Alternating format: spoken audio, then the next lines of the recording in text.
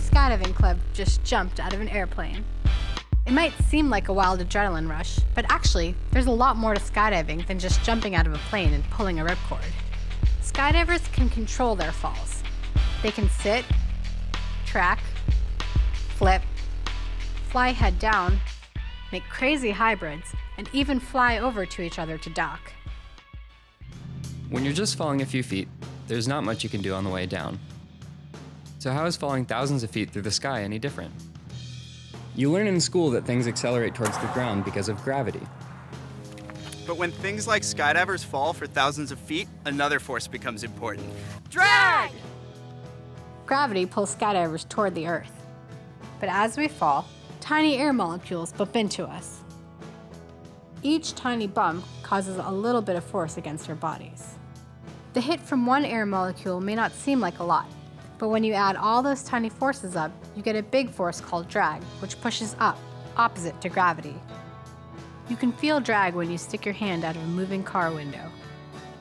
When the jumpers first leave the plane, there's not much drag acting against gravity, so they accelerate towards the Earth. As skydivers fall and speed up, the drag force grows, and the skydivers feel the force of more and more air molecules. But with this comes control, and by positioning our bodies, we can stop flipping by pushing against the air.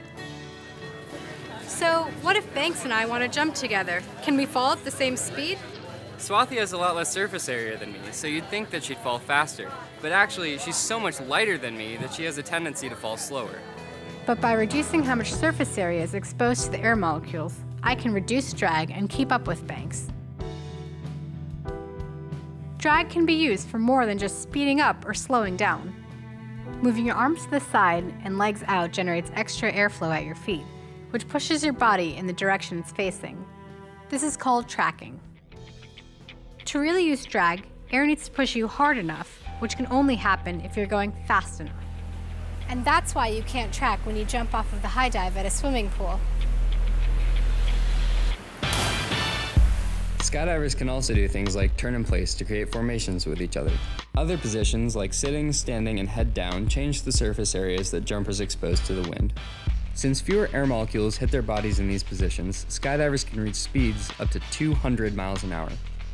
Skydivers would prefer, though, to not hit the ground at 200 miles an hour. Because they can't change the pull of gravity, they need to have as much drag as possible, so they open a parachute.